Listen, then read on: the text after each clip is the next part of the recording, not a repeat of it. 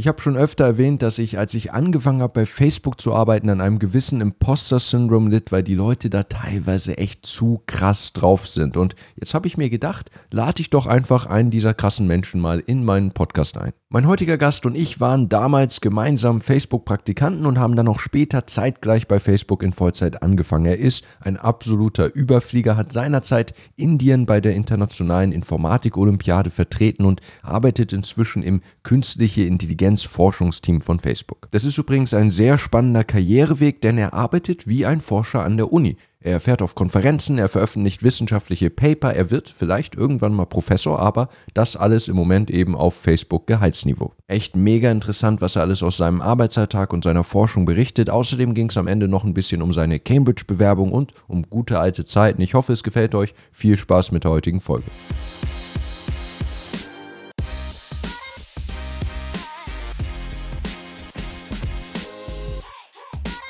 Hello Pushkar, welcome to my living room and most importantly, welcome to my podcast. It is an absolute pleasure. Man, I gotta say, normally most of the times, in most episodes, I had YouTubers, social media people. And it's a bit easier to work with them because they know all this stuff, they have like camera equipment, they have done this a couple of times. But recently people have texted me and they've commented that they actually prefer non-influencers. They find it more relatable. They actually like it when I bring in friends, random colleagues, people from university. So I'm trying to do more episodes like this. However, the challenge being that most people are a bit hesitant to actually go in front of camera. So I had this engineering manager recently from my team and I actually had to ask him for like multiple months for him to come on and he was really nervous. You, on the other hand, I texted you. I was like, please, mate, come on my podcast. Or would you like to come on my podcast? And you were like, yes. When and where? Let me know. Let's fix a date right now. You were like, as if you had been waiting for it. What? Like, how come? Like, what's going on there? I really like your channel, Nicholas. That's the thing. I think you're doing good work, and I thought contributing to it in any way or form would be a good idea. You don't speak German though. It's flattering, but it would be more flattering if you actually spoke the language. I swear, I thought maybe in the month you gave me, I thought I'll pick up some words, just to make sure I'm appropriate. But I couldn't manage that, unfortunately. But I think this will still be fun without it. Definitely. So, Pushkar, you studied at Cambridge, and we're going to talk about it, I'm sure. But we didn't know each other at Cambridge. We met at the Facebook internship, summer 2017, I believe. That is correct. And I distinctly remember meeting you for the first time. Because I sometimes mention on my channel that like coming into Facebook for the first time, doing this kind of internship for the first time, I had a bit of an imposter syndrome. I was like, wow, all these people are like really smart, like really advanced programmers. And you were one of the first people to contribute to that. Because I remember like, when all the interns gathered in this room, we were like 50 people and there was this guy doing like this hype speech, like welcome to Facebook. Yeah. And everyone gathered and like getting to know each other. And people would do like this small talk and there was a bit of this kind of like asserting dominance and talking about like tech stuff and like what's your favorite programming language. And you asked like multiple people, you like went around and asked people if they were into competitive coding. Oh, like I did. Yeah. You actually like you're trying to talk about like, yeah, who does like competitive programming? What's your experience? I was like, competitive coding. I barely knew what that meant at the time. I never even dabbled with that at all. So I was like, wow, these guys, they are like all like crazy competitive programmers. What am I doing here? So maybe let's start there actually. What is, and remember you're speaking to a broad audience. Some of them are computer scientists, but not all of them. Sure. What is this competitive coding thing and how did you get into it and what did you get out of it? That's a great question. And so to answer this, I'll take you back to my high school days. Right? Oh, okay. So up till 10th grade, so I did my high school back in Delhi. And in Delhi, like, in Indian schools, you have like 12 grades of study. So in 10th grade, up till 10th grade, I was pretty sure I had nothing to do with computer science. I did not want to do computer science. I did not associate myself with it. I wanted to be probably a mechanical engineer. I was on kind of, preferred more of hands-on engineering than what I considered more hands-on engineering than computer science. So computer science was not my thing. Then I came to 11th grade, and that's when things become a bit more focused, and I just picked up computer science as one of my 5 subjects to do in high school, 11th grade. And that's when it actually started getting interesting, when I entered this kind of area of algorithms, algorithms and data structures. And competitive coding is like this kind of is this area of programming where we are just kind of working with algorithms and data structures to solve problems that have certain time constraints, space constraints, and we are trying to do it in like a set amount of time. So it's like a problem-solving competition, except instead of doing like on paper, you're writing algorithms to solve problems, and you're given some test cases, some data sets on which this algorithm should run and produce outputs, and it should match the ideal outputs and so on. So that's what kind of really, these are programming competitions. So it's like turning programming into a sport, kind of. Yes. Is it done in presence? Because I mean, I suppose it can be done, like these kind of challenges can also be done over the internet, but like the real championships, the informatics Olympiad, is this done in person? Do people gather around like some computers? I have this scene in mind. You know the film The Social Network? Right. This is not a competitive coding scene, but there's this scene where they do the interview for Facebook. They have like a bunch of people around the table, kind of like hacking and solving some challenge. Right. Is it like that? Yeah. A lot of competitions. So a lot of competitions, like when they start, they're online, like, the entry levels and the qualification levels. But ultimately, for both like college level and high school level, you have like Informatics Olympiad, the International Olympiad in Informatics, that is in person. And you have the ACM ICPC, which is also in person. So they arrange it, and you go to this, like, it's a giant room where like people are sitting. It's a lot of typing noises, and it's really overwhelming, but it's not as close to that scene because they take shots of beer whenever they get something right. We don't have those in sport programming, but yeah, it's like that. We do have physical competitions, at least at the highest level, for sure. And would you say there's a strong correlation between someone being a good software engineer in the industry and someone being good at this, or is it quite a niche skill to be good at competitive coding? I absolutely love that question, and a lot of times people do ask me that, since I was a sport programmer. But I would say, to an extent, yes. There is a certain level of advantage that you have when you come from this kind of a background into software engineering. But does it always correlate to, let's say, being a successful software engineer? That I wouldn't say is necessarily strongly true. I do feel people with this background do have some advantage because they're like kind of, they have an advantage in terms of like problem solving. But then software engineering is not just problem solving, right? Like it's a lot of aspects. So one aspect you have an advantage, other aspects you still need to deliver on regardless. That's really interesting. I mean, it certainly seemed like it should be an advantage in the interview anyway, and also during the internship, it seemed like it would be an advantage to be kind of like very fluent in maybe various programming languages and just being quick at solving these kind of challenges. And you certainly did like a really fast progression. I think you really nailed the internship. And would you say it was related to that, or was it the skills that you specifically needed to succeed at Facebook, for example, in a software engineering internship, or was it very different? So that's a great point. It definitely helped with the interview process. I would definitely say that, because interview process, problem solving is a big aspect of it. That certainly helps. During the internship, it definitely helped with my confidence in approaching the internship, because you come with this background where you've done problem solving in the algorithmic space, and especially the kind of internship I was doing, which was more of exploratory work, trying to design better search algorithms for Facebook search. So that's a bit of like understanding graph algorithms, implementing them. And that was definitely, I mean, my project definitely benefited from this experience. But yeah, I mean, it could also have been that it did not necessarily benefit, but I do feel at least the confidence part definitely comes from this. And if you have a project that aligns well with problem solving and algorithms or kind of exploratory things, it helps there as well. And I say that because, and well, I don't know, I hope you're comfortable. Are you comfortable talking about kind of a bit about like your Facebook career? Yeah, let's do it. Because I remember like we did the internship together, and then we came back together. We started at the same date. Right. I was a data engineer, you started as a software engineer.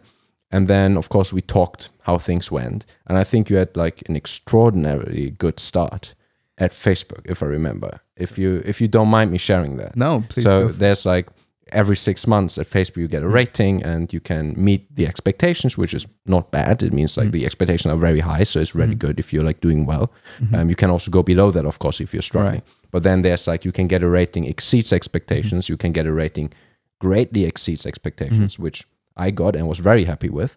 But then there's also rating redefines expectations, which kind of means that what this person did really set like the bar for future generations, and it like was kind of out of the world and like so much better than what was expected. That's what you got in your first rating, and you got immediately promoted to another salary level. So Yes.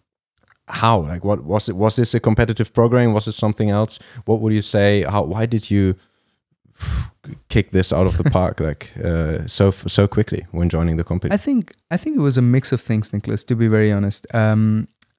Competitive coding, yes. A part of it, again, I would attribute it to the problem solving part. Another thing I would say that really helped me was some of the experience I gathered, the research experience I gathered in the final year of university. So last year of Cambridge, when you're doing a computer science tripos, as we call them, right? So our bachelor's courses are called tripos. We have 3 years of study. So in the final year of computer science, and this is computer science, not computer engineering. So we have like two courses at Cambridge, but in computer science, which is like kind of more theoretically motivated, you have this final year, you do a bachelor's thesis, and you can pick your topic, whatever you want to do, as long as, you lay down the topic and the milestones and it's approved and all of that. So I chose a topic that was NLP, natural language processing, which was my interest after I finished my Facebook internship in 2017 and went back for my final year. I was really kind of getting interested in natural language processing and machine learning. So I picked up this topic for bachelor's thesis, which was about automated abuse detection, so detection of abusive language in social media using artificial intelligence and specifically using natural language processing. And I did my bachelor's thesis, and this thesis went on to get the Best Thesis Award from the department. And I got 2 publications out of it. And that was kind of really something that really put me on this path. Because when I returned to Facebook, I joined this team which was working on kind of integrity problems. And integrity was a big thing back. It still is a big thing, but it was especially growing at that time. So I think all of that together, research experience, competitive coding, this gave me an edge that I do think turned out to be redefines expectations. Interesting. I mean, I think even at university level, even at Cambridge, it is not normal to have 2 publications just in your bachelor's degree. Like, you are not, like, as a bachelor's student, you aren't normally supposed or expected to advance science, right? You don't have to do research that is innovative in any means. You can just like summarize stuff, do papers, like do your exercises, understand everything well, be a good student. But getting like publications out in the bachelor is, even at Cambridge, seems like not normal. So that's great. And you also did an internship before Facebook, which must have helped. You were at Microsoft Research. Yes. What did you do at Microsoft Research? Was it a similar area? No, so Microsoft Research, there I was working on we have data centers, and we want to put as much of data into these data centers, but at the same time, you want to reduce the power that a data center consumes. So how can you get data into a data center? And when you want to retrieve that data, if you could just spin up a certain percentage of this and get your data, that would be power efficient. And that's what we were designing and talking of competitive coding and algorithms, my first internship was really kind of benefited from competitive coding because we were trying to design these layout, kind of graph layouts of data centers, which would be efficient, so network flow problems. And having done competitive coding, problem solving in this area of network flow, graph algorithms, it really helped, kind of gave me perspectives that other people without such a background would not immediately, manage to see how to optimize certain things. Interesting.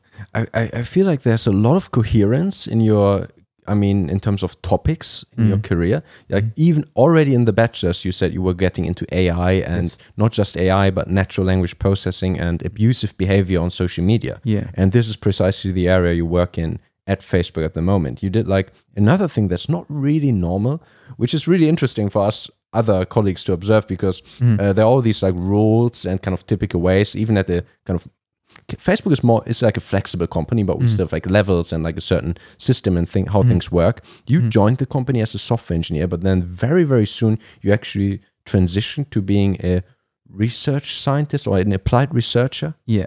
And this is really interesting because on my channel, I often talk about different career paths as a computer scientist. And some people, I interviewed people who are university professors. And of course, there's like, especially as a computer scientist, many people have this option. They either go into academic research or they go into industry and get paid usually a lot more, right? And the choice to go into academia as a computer scientist is, I feel, a bit tougher than for some other disciplines because we have Facebook salaries, Google salaries waiting. Now you do research, you have publications out, you work kind of like someone would at university, but for a Facebook salary. I actually checked, like you did like even like 4 or 5 papers already this year.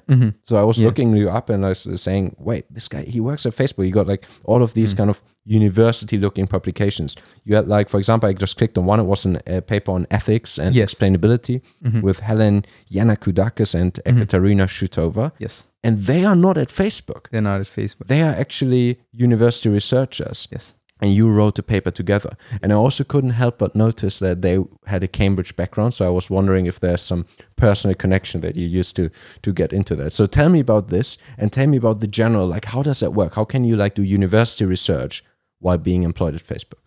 This is an amazing question. And I'm going to tell you some things that probably people don't know about. And this is something that I really encourage everyone to do it, especially in research roles at Facebook. So talking of Helen and Katya, Ekaterina Shutova, they were my supervisors for my bachelor's thesis back at Cambridge. So that's how I know them. And Katya, she moved to University of Amsterdam. She's now there and she's leading the NLP lab there. And Helen moved to King's College London after that, and she's also kind of leading an NLP lab here.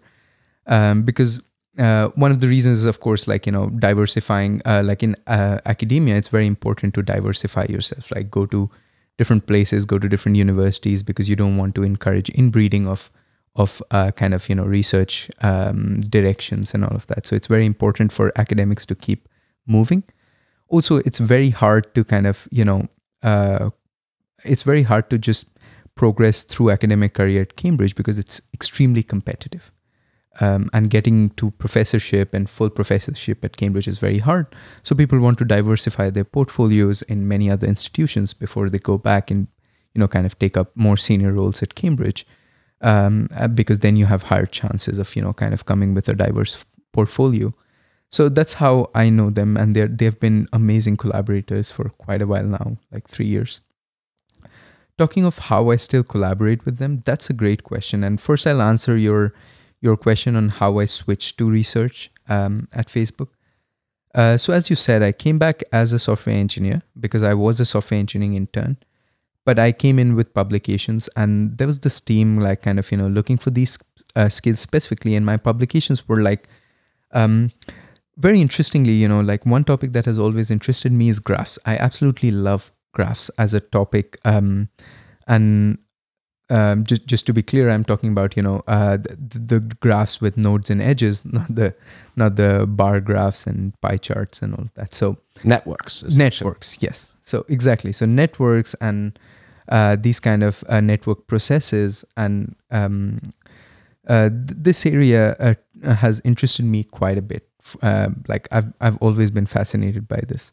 And my internship, Facebook internship, was also a bit around this, because we were trying to improve search using kind of, graph-based techniques of kind of finding, a word graph, finding similar words, right?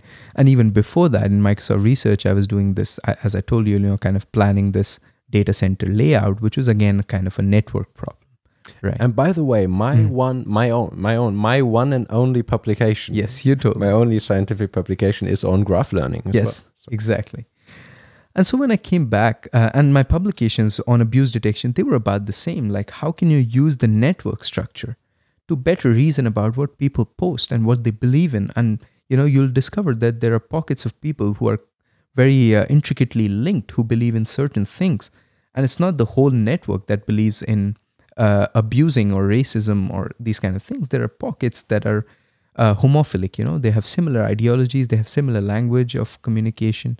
And that's what we, there are so many different things that happen in a network, and it's great to analyze them using machine learning, right? So that's what I was working on, and this team was trying to, Facebook bought out this company called Bloomsbury AI, which was an NLP lab in London, and that's how Facebook AI London was created. So that was in August of 2018. Is it part of FAIR, Facebook AI Research? Is that the same thing? Yes. So Facebook AI Research is a part of Facebook AI, the whole organization. So do you transitively report to Jan LeCun? So Jan LeCun used to be. Now he is he's not anymore. He has switched to more of an advisory role. He's the chief AI scientist now. Okay. And Jerome Pesenti is our new operational VP.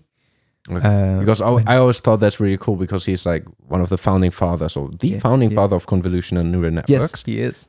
Who is leading AI research at Facebook. Like, how cool is that? And that's showing how this kind of symbiosis of industry and scientific research, which... Sorry, you're going to continue to No, that's actually correct. So he stepped down in 2018 and Jerome took over, and he moved to a more of like an advisory and kind of technical direction kind of role, and management moved to Jerome. But that's exactly that. So when I came back, this team was just starting out, and they were given this charter of working on misinformation. And misinformation at Facebook, is kind of inherently a network problem, because you need to understand how information propagates to be able to deem something misinformation or not, because nothing in isolation is misinformation, very rarely, and anything put in any context where it doesn't belong is misinformation. So, so that's how they were looking for a person like this, and they happened. So I had some people I knew on this team who were also on the search team before when I interned, and they kind of arranged a talk between me and the new manager. And the new manager said, like, why don't you present your work that you've been working on, and we can take it from there if we like the work. And that's how research scientists are actually hired at Facebook, which is like you have to come and present your work to a panel. And then the panel, of course, writes reviews about you, about your work, about your research direction, about your about how you like kind of, if your research has novelty, if your research has kind of impact on real world problems. That's how we have the research scientist hiring, which also includes one coding interview, but this is the major part of it, which is like the research presentation. So I did that presentation, and the team happened to like it quite a bit, because it was touching upon topics of graph neural networks, which were kind of very hot at that time, and I had experience with them, and graph learning, as you said, machine learning on graphs. So that's how I got into the scene of this team, and eventually they decided to hire me, and that's how I switched from software engineering to research. Got it. That's really interesting. So being a researcher like this, talk a bit more about like what's the work really like, because so I see, so you work at Facebook, but you have these publications that you do. So what how close, how similar is what you do? Is it more similar to someone else working at Facebook, or is it more similar to someone working at university? And how free are you in your research? Like Facebook is kind of sponsoring this, but are you solving problems directly or kind of indirectly by just contributing to the space that Facebook is interested in? How does it work? That's a great question. And to understand that, we have to understand how Facebook AI is organized, right? So Facebook AI is this organization that kind of, is for, of course, advancing the state of AI, but also like helping Facebook with products and using AI for betterment of these products for our users, right? And so there is a part of Facebook that is devoted to kind of theoretical research, advancing the core of AI, kind of core of machine learning and other parts of AI. Then there are parts that focus on applying AI to products and improving the products using AI. So that's kind of more of what we call applied research, right? So there is Facebook AI research, which is pure research. Then we have AI applied research, which is more about like applying that kind of AI research that we do to products. And there are other parts that are working on kind of building what we know as PyTorch today, which is like frameworks and libraries for open sourcing and internal usage. And we have responsible AI, which is about kind of helping Facebook kind of move in a direction where we are using our AI responsibly and kind of developing AI techniques that are privacy safe and, fairness compliant and so on. So in those terms, Facebook AI offers a lot of freedom for what you want to work on.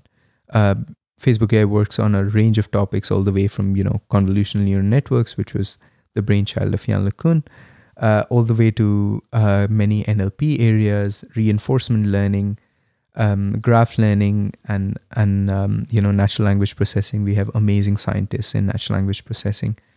Some of the amazing works have happened at Facebook, like fast text and all, which happened at Fair Paris. Like we have very good presence in Paris as well, and London and New York, and MPK. So there's a lot of freedom. There are a lot of areas you can contribute to, as long as you're kind of publishing and you're kind of developing expertise in these areas and kind of moving the state of the art ahead. And this is where these collaborations come in. Facebook really encourages you to have collaborations with academia, where they are happy to sponsor research projects in universities, where we support PhD students, and where we give research grants to PhD students and to kind of faculty at universities to conduct research that is state of the art, because eventually it advances the state of the art, but it also helps Facebook kind of gain a lot of knowledge from how we can really improve AI, instead of just kind of inbreeding ideas and not really kind of coming up with innovative stuff. So these research grants actually come from Facebook.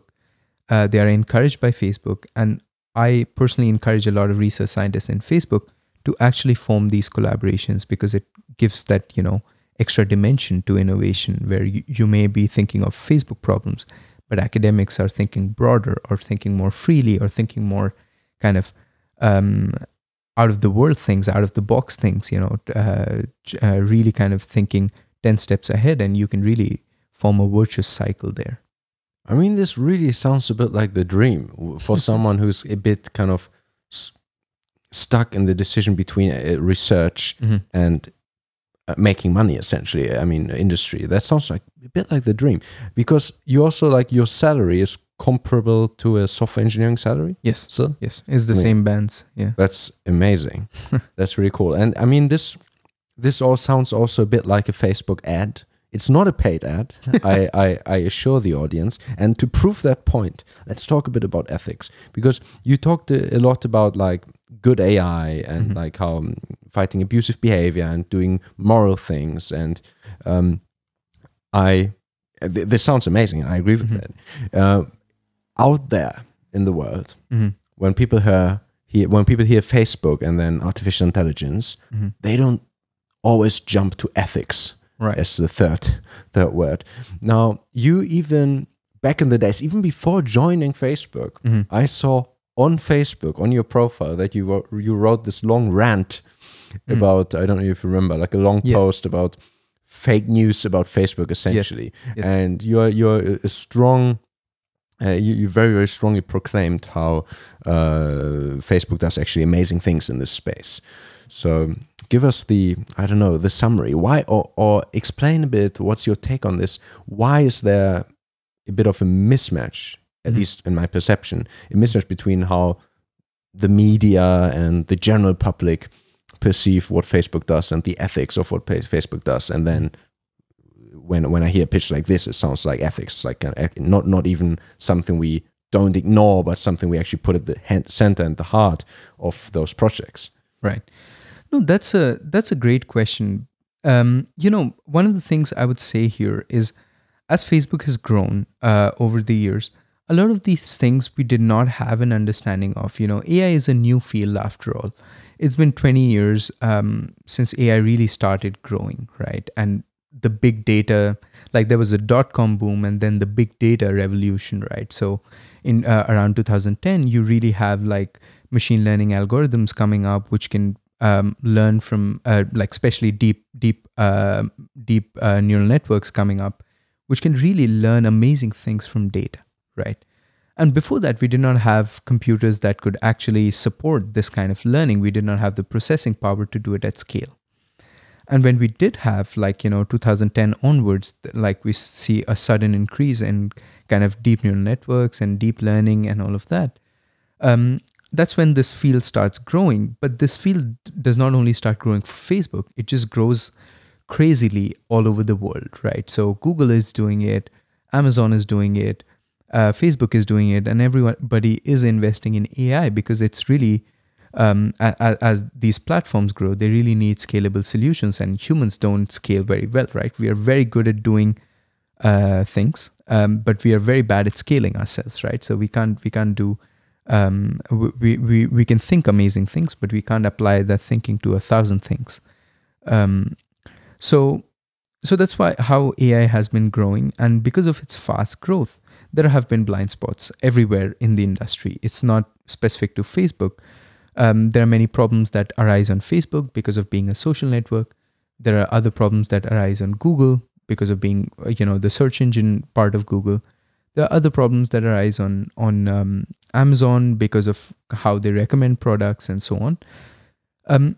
This I don't feel is fundamentally about a company. Any company, like if it were in Facebook, there would be some other social media which would have eventually decided we need to do AI to be able to scale.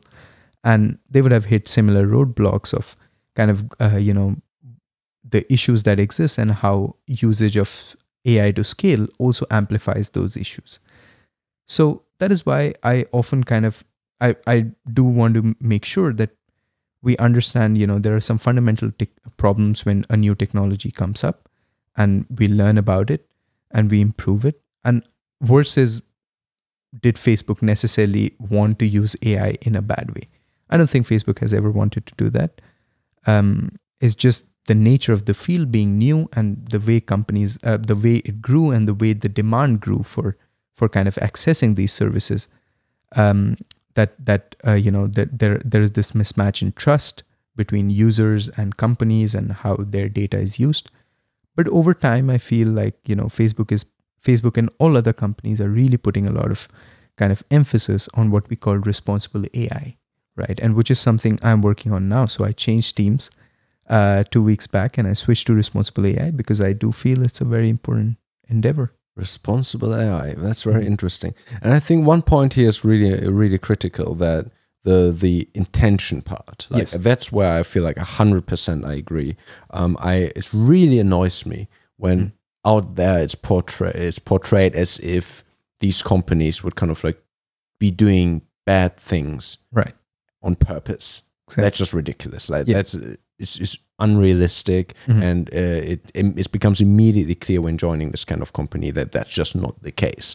That these up to people like Mark Zuckerberg, who obviously is no longer in for the money because he has enough, but really just driven and passionate about making the world a better place. Yes. And then you can analyze and say, okay, do I agree that this is moving in the right direction. And that's where it becomes really tricky, because there are a lot of dilemmas involved, and there are a lot of trade-offs involved. Like for the one of the most prominent ones is the trade-off between safety and free speech, right? Yes. And freedom. Yes. So, and this is, I guess, maybe unavoidable, but this is something that bothers me sometimes, and I could expect that maybe this is something you also think about, because I work in integrity, you work on research, responsible AI, say, but you work a lot on the detection and kind of the technical aspect, or like detecting abusive behavior, detecting bad content, but you don't decide what that actually means for Facebook, right? We have like community standards, we have an oversight board, we have a policy team. We aren't on the policy team. So that's actually interesting, because like when you talk to people like, oh yeah, I fight bad behavior, bad content, they're like, how do you decide what's allowed, what isn't? And then you're like, oh right, actually I don't really make that choice. So then there's also the question, are you like happy with how the company decides? Like how much do you trust it yourself? How do you identify what if the company using your technology or your mathematical methods delete stuff that you think shouldn't be deleted? And where do you position yourself? Because there'll be people within Facebook and outside Facebook saying we should be really safe, like delete everything that just seems slightly racist, or ban Donald Trump's account, Donald Trump's account, and then there'll be others that say freedom of speech, leave everything. It's an open marketplace. People should just be able to communicate and sort it out themselves. Is it something you think about? Do you feel like that? Do you feel that is a problem, or not at all? That there's kind of this disconnect between policy makers inside the company and outside, and technical solutions? Yeah, that's a great question. And yeah, sometimes you can feel like you're kind of working on AI, and you may not have you're designing the intelligence, but you're not designing the enforcement, right? So you're kind of designing what gets detected, but how it's dealt with is a policy matter. So you might feel like, okay, I designed the system, I want it to detect this as hate speech. You may consider this hate speech, and you may be convinced that, okay, my system is good because it can detect this, and I'm happy with the system. And when it starts detecting the policy, or kind of ultimately it comes back that, okay, no, we may be too strict, or we may be too lenient, or so on, right? So how do we calibrate that system to suit the policy? So there is certainly these things operate at different levels, as you said. That there might be disconnects, but what I do see, which is happening now, is that we are becoming more and more open about our standards, right? So we are becoming more and more open. We are becoming more and more auditable. And the whole of big tech, I would say, is becoming more and more auditable in terms of like, what are the policies, right? How do you deem something hate speech? How do you deem something misinformation? And we are kind of, Facebook as a company is inviting a lot of external auditors, or like allowing things like oversight board for appeal of decisions when something is taken down, or something is not taken down, either way. So this gives me more confidence that, okay, there is more objectivity to the process, and kind of that helps me make more sense of what is where does my work sit in this whole stack of something got detected, something got taken down, something got appealed, something was decided. Where does my work fit in this whole pipeline of detection versus enforcement? But yeah, I think there is still some way to go in kind of making sure we have a complete auditable and transparent AI system that can be understood by anybody and everybody. And that is also part of responsible AI, which is to say every stakeholder who interacts with these systems, be it the auditors, be it the users, be it the developers, they should have complete transparency into end-to-end working of these kind of AI systems. Interesting. I think that's a really interesting area. Transparency in AI is definitely a problem, even just from like a privacy perspective, it's almost like, oh, what data do you store and can you just delete it? And usually the answer is you can't, right? You just have like trained models that kind of like implicitly know all these things, but you can't just look it up like in a database. And it's sometimes really hard to understand why a machine learning model made a certain decision or why it didn't. And that's a really, really interesting research area. Absolutely. I also think it's a really good, I think that's a good tendency to kind of give these kind of decisions back to the general democratic debate. Like I really like the oversight board decision, which is, for those who don't know, it's kind of saying, let's let people decide who are not employed by Facebook, people of the public, university professors, etc.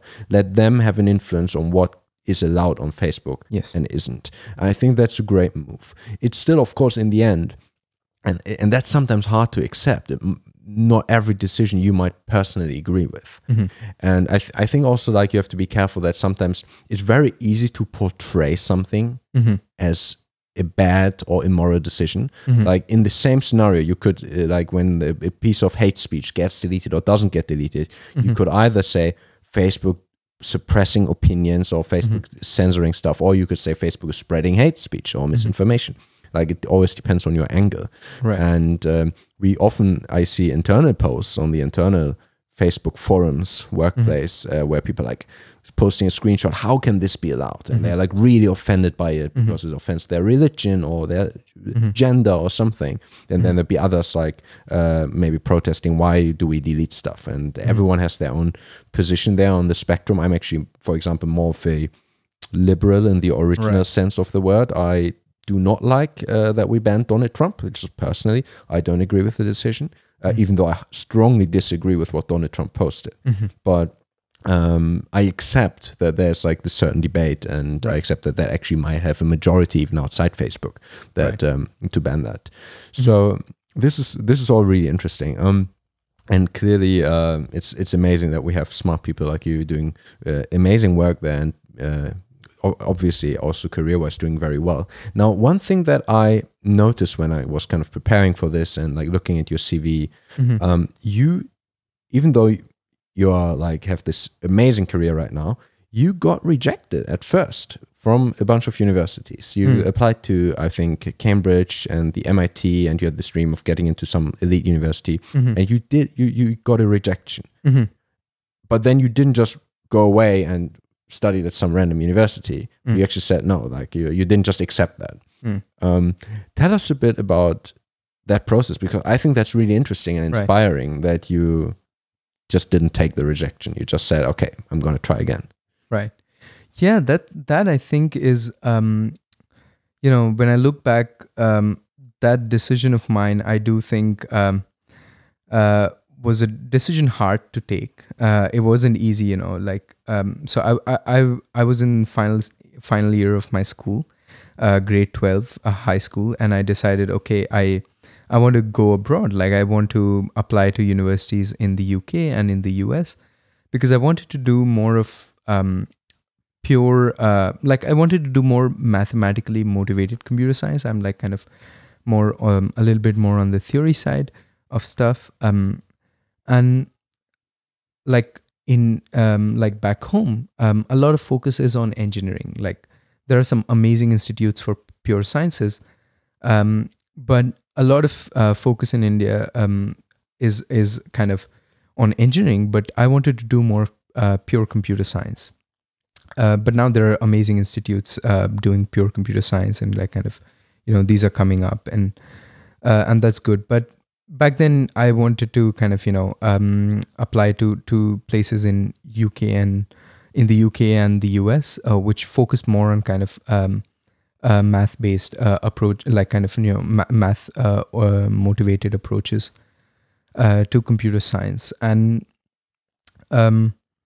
so like kind of I applied to a bunch of universities in the US and kind of also in the UK, and I got into I did not get into most of them. That is how I would say. I got rejected from Stanford, from MIT, from Berkeley, you name it. Any of the top universities, I tried my luck. I got rejected. In the UK, I got rejected from Cambridge. I did get into Imperial. But personally, two institutes I really wanted to be at, I mean, like kind of either would work, were MIT and Cambridge, because their undergraduate programs, and especially their history, has seen a lot of contribution to math. And you've been a math student at Cambridge, and the history of it. So I really wanted to kind of, be at one of these two places. They were kind of my really top choices when it comes to what I really wanted to study. So I got rejected from these two, and the option was to kind of go to Imperial, which is a great institute, by the way. But just I was so hung up on kind of this dream that there's an interesting story to it. So in our final year, we have to do our exams, what we call our grade 12 exams, or board exams, as we call them in India. And so I applied to all these institutes before I got results. So you give predicted results, right? And you get a conditional offer. So I got rejected from Cambridge, I got rejected from MIT, but from Imperial, I got a conditional offer. And I got a conditional offer, and it said, okay, you have to get 90 in this subject, 90 in this subject, and so on. So I have 5 subjects, and they gave conditions that you need to get overall this percentage in your examinations and this per subject. Of one of those conditions, I missed one, which was like I had to get above 90 in physics. I think I got 87 if I remember correctly. And when your board results come, you can also access your mark sheet and you can see where you made mistakes. And you can apply for kind of rechecking of the paper if you believe something was not marked properly. And I tried to convince my parents. By that time, Imperial, like all other institutes, had rejected me, and Imperial was the top choice that I had. And I told my parents, I really want to go to Cambridge or MIT, so maybe I want to reapply. And they were very pissed. Like, they were not comfortable with this, because taking a gap year is a big gamble. You don't know if you'll get in again, or like you're putting in a whole year and you don't have that kind of, and especially in my head now, I have it's cliche. I'm sorry. Yeah, go for it. I have like these Indian parents, proud but strict Indian parents in my head, like for example in Big Bang Theory, right? Like Raj, right? In this, like they always video chess with them. That's my image. Just saying, if it doesn't fit, you have to correct it. No, I mean, for most part, this is the truth, right? Like for like India is a big country and there's so much competition. You want to get it right in the first go. There are like very few second chances that you get in a country like India, with like so many good people aspiring for a bunch of resources. So they were not very comfortable with this idea. So what did I do? I had to do something. So one way was, if I missed the Imperial offer, then they would say, okay, then you are left with nothing, so you should reapply. And that's what I did. I never gave that paper in which I missed the condition for rechecking, even though I knew I would, if I did give it for rechecking, I would probably get 3-4 marks more, because I knew some questions hadn't been marked properly. But that would put me above the conditional offer line, and I would have to, go to Imperial. So I never did that. And eventually Imperial rejected me, to my absolute pleasure. Wow. So you could, that's so funny. So you didn't get those marks checked, just so you had the leverage talking to your parents that you didn't have any offer left, so you had to wait a year and apply again to Cambridge, because otherwise your proud Indian parents would have pushed you to join Imperial College, which is a great institute, one of the best in the UK. Just I was hung up. Like, Imperial is great, it's doing great work. Just that, you have your choices. It's still funny though that you couldn't just like, you took the easy way. You didn't just say, no, I won't apply. You just kind of made it so that it won't be even a possibility. What do you do? Like, they were sad. Yeah. So was I, at least on my face. But they must be extremely happy now though. They're happy. Things worked out well. Yeah. And then that's the year I went to IOI as part, which is the International Olympiad for Informatics. Correct. And that was a big part in my admission to Cambridge. They really recognized it. It helped me with the interviews again and the entrance exams to Cambridge. Like all of, kind of Some are algorithms based, some are math based, but you really develop these skills when you're preparing for sport programming competitions, especially for IOI. It's very theoretical. You really need to understand algorithms, and you really need to be good at math. Did you get invited for interview to Cambridge in the first round? I did. So so basically, it was the interview performance why you didn't get in to Cambridge. So actually, the way it happened is that so Cambridge, when it at least at that time when it was doing interviews in India, they would give you two places to interview. Either you fly to Cambridge, or you fly to one of the locations closer to India to do the interview. And so I said I'm fine with either, but eventually I decided I couldn't travel to Cambridge because it was like, my board exams were coming up and I couldn't fly out and take the exam. So I said, okay, I would prefer having an interview closer to home. And that is a more competitive pool because, more people from India are applying and everyone wants to get interviewed close to home. So eventually I never got invited for interview close to home and I couldn't fly. So I never did the interview. Oh, so you didn't get invited for interview? Yeah, ultimately I didn't get invited. Interesting. So there are multiple rounds. First, yes. Cambridge said we'd be interested to interview you, but then you didn't make another round of decision there. Okay, so we can't know if you would have how your interview performance would have been without the IOI experience. But certainly that helped. Tell me a bit, like you flew out to Cambridge in the second year. Yes. And how was that? Like Cambridge interviews, everyone talks about it. I never did one because I only did part 2 as a visiting student. Yes. And then I did part 3 for which I applied regularly, but there are no interviews. Yeah, Cambridge interviews are interesting. Like, I really like that part of the process because it adds, like when you take tests, those are very mechanical, right? You go, you take a test and you get some marks, and there's very little that you learn for the test, but there's very little part of human interaction in that process, right?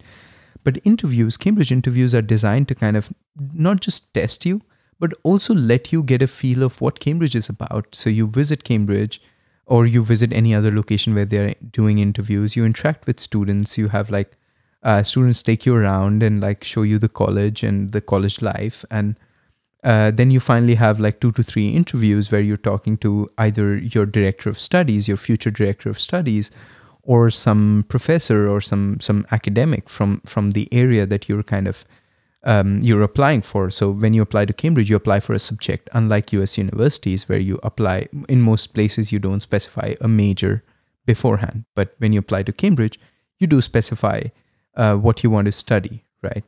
And then you get interviewed and you take written tests and so on. And Cambridge interviews, I did 2 of them. First one was more about like kind of one was more of natural sciences because I wanted to do CS plus natural sciences. So one was about physics and we were just discussing some, if I remember correctly, some problems. So we did some problem solving, did some discussion on some laws of motion, if I remember correctly. And it was a good discussion, but it was not just like kind of trying to understand what, kind of evaluate me, but it was also to give me a feel of how things at Cambridge work. Like, what are you encouraged to do? Like, independent thinking and kind of finding your own way through kind of problems that may not be solved or that may not be fully solved or understood. So that was one interview. The other interview was more CS specific, where we were kind of discussing.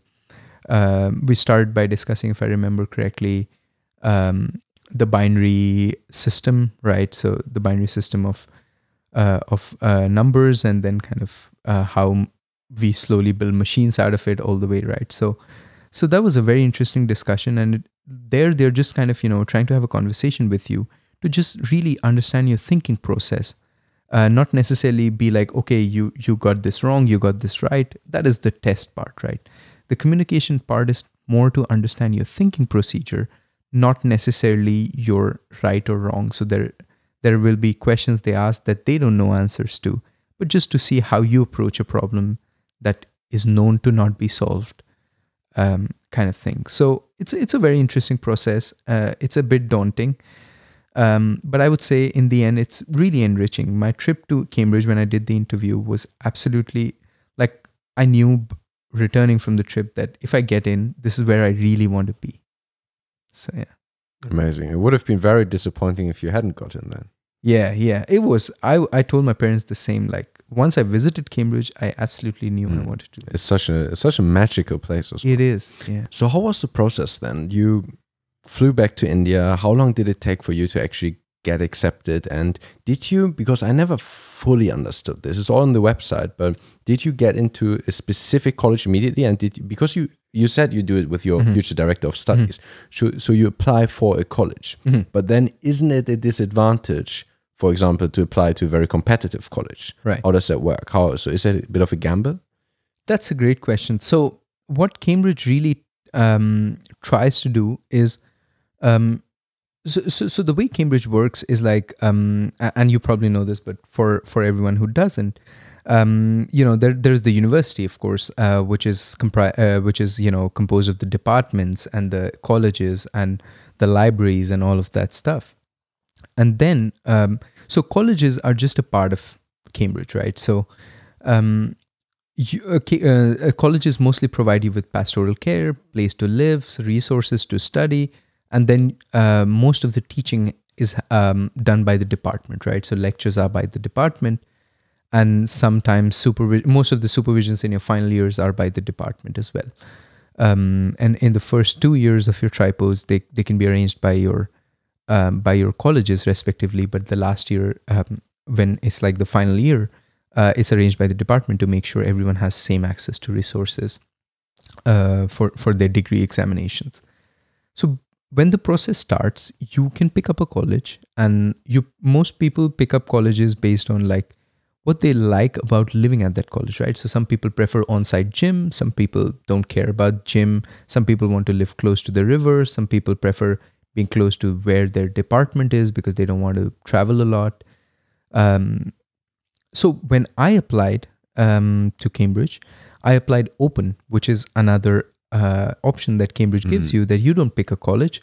They will just put you there. So that was the first time. And so then you got pulled, yes, as they say. Yes. And you got pulled into Hufflepuff, if I remember correctly. Homerton, sorry. Right? Yeah, that is the college, Homerton. It is the Hufflepuff. It is. Cambridge, yeah. It is the Hufflepuff. We do the Harry Potter formal as well. But yeah, it's like one of the colleges that like not in the center. It's so far away. It is. I had dancing lessons at Homerton. Oh, you did? So I always had to cycle there. Yeah, that was my fitness regime at Cambridge. Just being at Homerton, you have to be fit. Like you have to cycle all the way to computer science. So I understand when you do an open application, but that was one thing I was always wondering isn't it like a really risky decision to say I apply for maths at Trinity, for example, because like all the other people, it'd be really competitive. Is that true? Like, is it more difficult? And then you wouldn't get into Cambridge at all because you chose too ambitiously a college? No, that doesn't happen actually that way. So if you do apply to Cambridge, to do Trinity, which happens to be a favorite for Mathmos, or, every college has certain subject legacy, right? So Mathmo being the Cambridge term for mathematical student. That is true. So if you apply to Trinity, and there happens to be a large number of people who apply to Trinity, and they tend to be very good because just history has gone that way. So what happens is you do get evaluated by Trinity. If you're deemed to be of meeting Cambridge standards, right? So of admissions, whatever those standards are for your subject, you will not be rejected by Trinity, even if they don't have places. You will be put in a common pool from where other colleges can pick you up and interview you and give you a place in. So you have to do another round of interviews? Not always. It depends if there is enough signal that, let's say Trinity got out of you, they write a report, and based on that report, other college can just pick you up, or they can choose to interview you the third time. So after 2 interviews, you can have a third interview, and then they can choose to have you in case they want to further, just have a communication with you, not just based on reports from some other college. So in this fictitious example, Trinity, which is my college, but I sneaked in as a visiting student, so I didn't have to do the interview. Right. So they could either say, amazing, we take them. Yes. Or really good, you don't have to interview them again. Just not quite good enough for Trinity.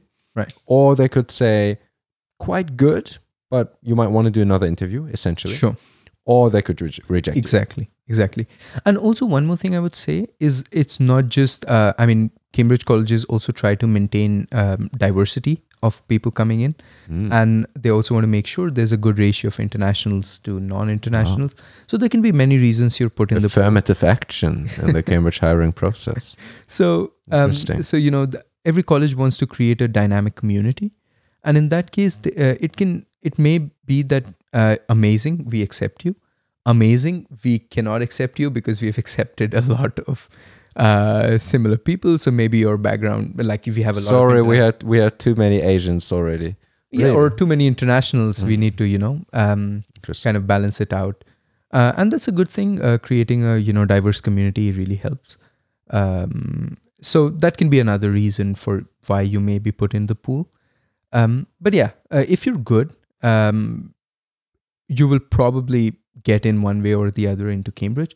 And which college you get can dictate your college life, but it does not necessarily dictate quality of education. You get the same quality of education regardless. Interesting. So for you, the gap year really paid off. It was a fantastic decision. Now, what's funny though, and what I have to talk about is how I know about the gap year. Please tell. How do I know about your gap year? Oh my God. Because you used to be quite active on Quora. Yes. And I understand that part, that you were answering questions on Quora. Now, the weird part is people asking questions about you. Yeah. So there were like Quora threads with like quite a few votes. How did Pushkar Mishra plan for his gap year? Yeah. And another one was, how did Pushkar Mishra become good at programming? So what is this hype? How do these people know you? Why? People don't ask questions about me on Quora. I think I sometimes Google myself when I find interesting forum threads. But what happened? Who was that? I think it has got a lot to do with these competitions, so programming competitions. And that's how I think I got noticed by people. And then eventually I think IOI, because it's like 4 people are representing a country. So you were one of 4 people representing India, which is a lot of people. At IOI 2014, yes, in Taiwan. I see. So that is, I think, my claim to fame, at least for Quora purposes. Right. So you are a celebrity in the niche area of competitive coding and at least science, but still, that is really, really funny. You're no longer really active in like Quora, Twitter, all these things, right? Because you have like this long history. Of course, I was like going at that and trying to find interesting pieces of information. Yeah, I've kind of mellowed it down a bit because now just mostly working on research papers is my thing. So I don't write on Quora that much. But that is another reason I wanted to kind of talk to you is like, since I don't write that much, and your channel is like kind of really coming up, and I thought it's a good way to kind of disseminate some of the knowledge that about these processes to kind of, help people out there. You should start a podcast. Or we should do it jointly. Or a YouTube channel. Maybe we should.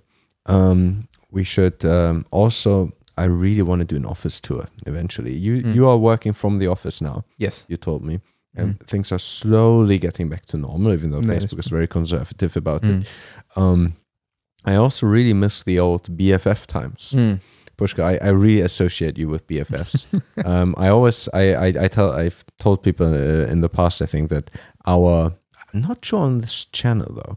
Like there's this thing at Facebook which we used to do, is where you can do social activities, bonding with coworkers, and the company would contribute some money to it. So you could go and like create an event and go have food in a restaurant or go to a cinema or even to a club or a bar, and Facebook would pay £25 per person, which is an amazing perk. It's really cool. It's not, in the end of the day, it's just money, and if you sum it up, it's not that much money that they actually spend on you per month compared with the salary and other benefits, but it just sounds really cool when you tell people, oh yeah, I just go to the cinema for free, I just go to the restaurant for free, all of these.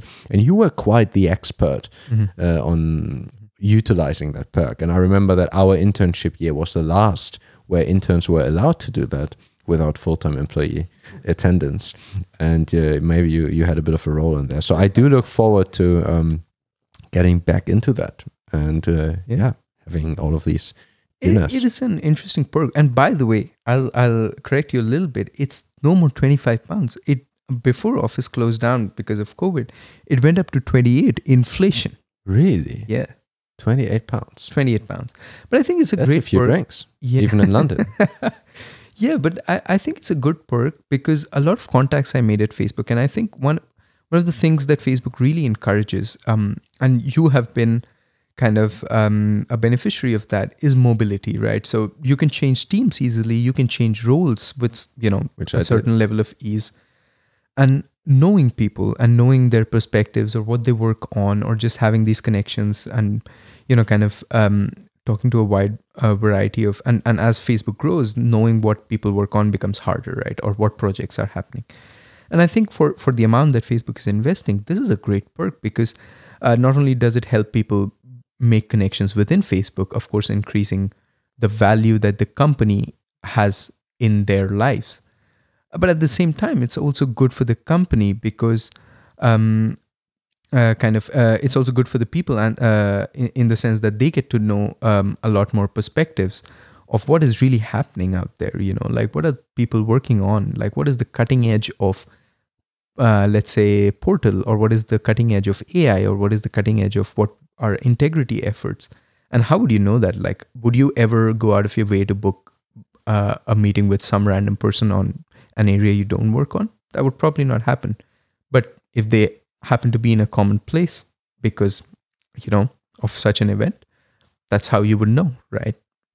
And I mean, in the end of the day, as you said, it's not that much money, but it sounds really cool. But I mean, most people would go maybe to a BFF event every 1 or 2 weeks. Exactly. Well, there are people who would do it every single day of the internship, but even £25 a day isn't that much money if you think about it. Exactly. I mean, it's a lot of money, but if you had £25 a day more on your salary, that would feel much less nice than having this perk where you're like, when you go and have pizza for free and have drinks for free and go to the cinema for free, you feel like, oh wow, I'm living the life. This company is treating me so well. It's like free food in the office. Yes. It's such a selling point. You have visitors come in, they look at the buffet and they're like, wow, you get this for free. That's amazing. Yeah. And it's so much stronger a selling point than just having a bit more money. Exactly. Which is really interesting. But yeah, I also really look forward to it. And you are living all of this life and you're going to have all of these perks again, yet doing amazing academic research. Really, I think you found like a sweet spot there. It's really, really interesting. What's your long-term plan? Could you imagine going back to university and actually become a professor? Because also that's so interesting. You can actually work, make bank at Facebook, enjoy this lifestyle, and then you can still go to university and become a fellow, become a professor. Is that an option for you, or do you see yourself in the corporate world forever? That's a great question. And talking of long-term plans, I do feel like, what really interests me, and I think it will still interest me 10 years down the line, is kind of pushing the state of the art for AI, right?